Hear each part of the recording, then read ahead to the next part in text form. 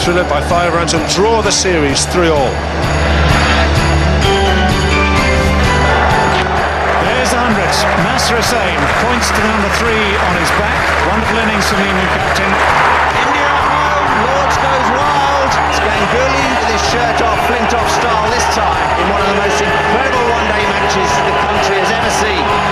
That's the first time you've seen Sourav Ganguly do that, is it? Yeah, it's one of the most famous footages now. Yeah, I haven't seen that. I have to have a chat with Sourav today about that. I might have to do a few more push-ups, I think, Sourav. But I haven't seen Andrew Flintoff do it either, so it's that was so good he had to done see. it before, celebrating, I think, an England win in a test match, and this was Sourav Ganguly's chance of getting back at him. Okay. He gets a little embarrassed with the kind of attention that he got. You know, he keeps saying that I've done a few other things for India, not just. I tell you what, it's been a few years since we've seen a shirt off. Today's another day. Get it out again. Who's going to do it?